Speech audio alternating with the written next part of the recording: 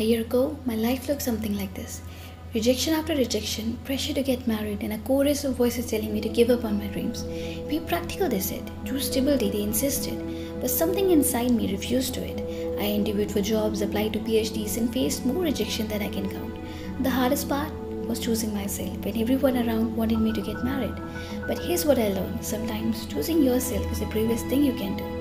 So I kept pushing, kept believing, and you know what? I have just been accepted into a fully funded PhD program at the University of Birmingham.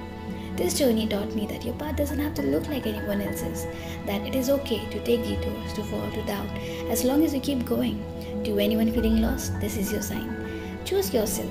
Your dreams are valid. Your journey matters. Because when you believe in yourself, even when no one else does, incredible things can happen.